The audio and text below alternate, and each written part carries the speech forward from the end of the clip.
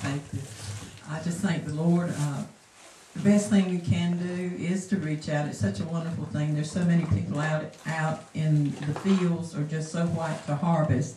They're ready and waiting for people to reach out. You'd be surprised that the people are just like standing there like so hungry, and then when you come by with a word, it just lifts them up and frees them and sets them free.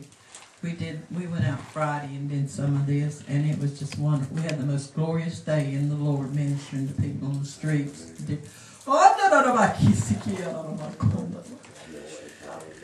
Ministering to people that were out there, and it was just so wonderful, and they were just so receptive. They said, it just hit the spot every time with everyone. Just reach out in love and help people.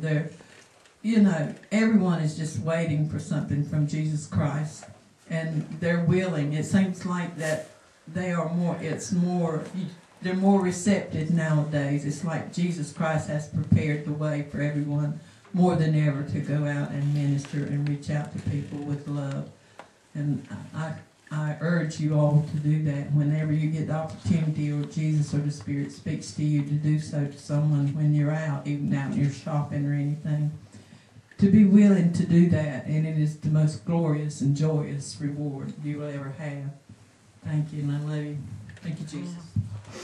Praise the Lord.